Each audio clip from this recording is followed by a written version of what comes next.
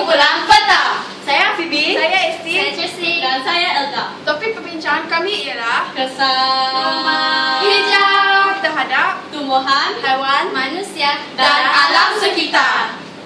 Kesan rumah hijau berlaku apabila sinaran inframerah matahari yang memasuki ruang atmosfera bumi tidak terpantau secara secukupnya. Sekarang mari kita dapatkan pendapat tumbuhan. Pada masa kini, ratusan jumlah hutan telah menurun dengan mendadak akibat kegiatan manusia yang berleluasa. Kebanyakan manusia yang haram telah menyebabkan spesies-spesies pokok berkurangan.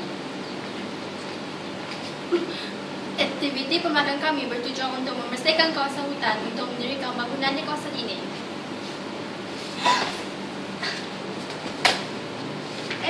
Mana pergi semua pokok? Manusia tak habis-habis nak musnahkan habitat bumi. Aduh, laparlah. Tanpa makanan, aku akan pupus. Apa yang berlaku dengan kalian ni? Leburan ais, peningkatan aras laut, suhu pun dah meningkat. Apa punca kalian jadi teruk sebegini? Ini semua angkara manusia.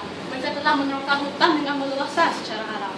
Maaflah, kami hanya mahu memperluaskan lagi kawasan penempatan agar penduduk daerah kita dapat hidup di sini. Kegiatan manusia yang melakukan pembakaran secara terbuka juga telah memusnahkan keseimbangan ekosistem flora dan fauna. Bukan itu sahaja, kesan rumah hijau juga berlaku akibat fenomena semula jadi. Contohnya, letusan gunung berapi yang melepaskan gas sulfur dan karbon juga menyebabkan jerebu. Walau bagaimanapun, kenderaan di atas jalan raya yang membebaskan karbon monoksida dan sulfur dioksida juga menyebabkan masalah ini berlaku. Tetapi udara kotor yang diseduh manusia juga boleh menyebabkan pelbagai jenis penyakit, malahan mungkin akan mengundang maut. Sudahlah, jangan bergaduh. Jangan tuduh-menuduh antara satu sama lain. Lagipun, saya telah menemui beberapa cara untuk mengatasi masalah kesan rumah hijau ini. Antaranya ialah dengan menanam semula pokok-pokok agar kawasan hijau di bumi meningkat. Dan dengan adanya pokok, haiwan-haiwan pun mendapatkan semula habitat mereka dan mereka akan mendapat sumber makanan yang cukup. Bukan itu sahaja, dengan adanya pokok-pokok ini, oksigen dapat dibuka kepada kita semua dan dapatlah kita bernafas seperti biasa. Terima kasih Pegawai Jabatan Alam Sekitar atas langkah-langkah yang kamu berikan. Sama-sama. Alangkah indahnya sekarang alam telah dipelihara.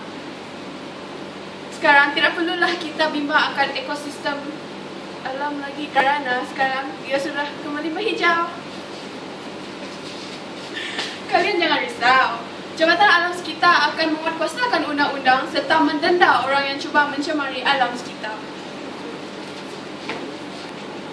Kesimpulannya, kita haruslah memelihara alam sekitar demi kebaikan semua pihak agar masalah kesan rumah hijau dapat dielakkan. Alam sekitar ciptaan Tuhan. Ciptaan Tuhan haruslah dilindung. Jika manusia tidak pertahankan, Musnahlah habitat yang tidak terlindung. Sekian, terima kasih.